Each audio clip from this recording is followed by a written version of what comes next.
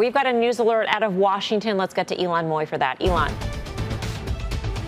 Melissa, a group of 10 senators, both Democrats and Republicans, say that they have reached a bipartisan agreement on a framework for an infrastructure plan. Now, they don't say exactly how large this plan would be, but they do say that it would be fully paid for and that it would not include any tax increases. This group of 5 Republicans and 5 Democrats say that they are still discussing this plan with their colleagues as well as with the White House, that they do feel that this could lay the groundwork to garner broad support from both parties as well as meet America's infrastructure needs. Of course, this agreement comes after those direct negotiations between President Biden and Republican Senator Shelley Moore Capito broke down earlier this week. Now we're seeing this new bipartisan infrastructure proposal. We will see if this gets further traction both on Capitol Hill and with the White House. Melissa.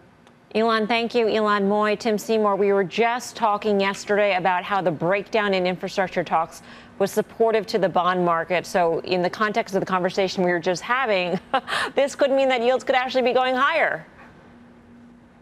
It could. And it could mean that also some of the materials trades that I think have also been under some pressure because some sense that some of the follow through from infrastructure wasn't going to be there. So, I think the market is done a decent job of actually figuring out what fair value is from stimulus and from infrastructure plans, and actually, that some of this was part of rotation into these stocks in the first place.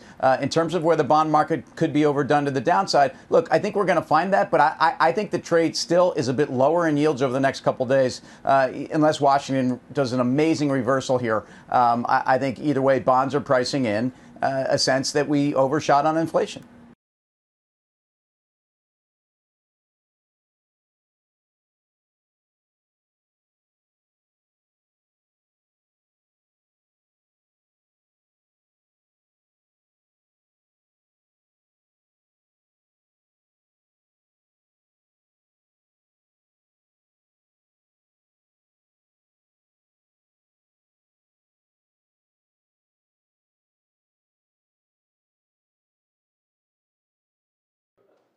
Shepard Smith here. Thanks for watching CNBC on YouTube.